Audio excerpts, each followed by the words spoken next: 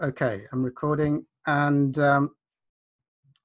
so, yeah, someone was commenting on, being followed by, I don't know, maybe a predatory person or a bad person, whatever it may be. And this particular situation was challenged. But I do remember, I think this is an intuitive thing, but I do remember something that Hawkins says. And it was quite interesting, very, very similar. So he's being followed.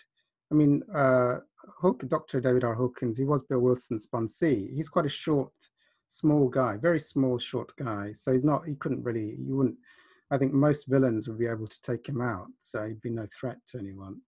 Anyway, so he was, and he was quite, he's quite rich and successful and lives in a very good part, I believe then, of New York. And one day, they've got a lot of muggers there who are waiting for easy victims to mug. And one day he was walking and what was it?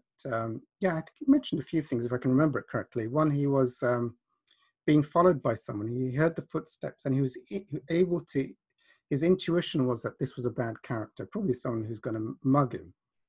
And he knew that if he responded with fear and tried to run away, this guy would easily take him when he responded from fear, and he'd be mugged or taken down. So his intuition was to challenge the guy, actually, in a way. And actually, I think what he did was he just sort of turned and tried to actually startle and shock the guy. I don't know, he probably stuck his tongue out and did something like that and screamed at him and said something like, "Better luck next time," just to really shock the guy. And then he got away, and his intuition guided him correctly, that to behave with fear in being followed by some stranger was the wrong thing in that situation to do. And so he just had to do the unexpected, and he startled it.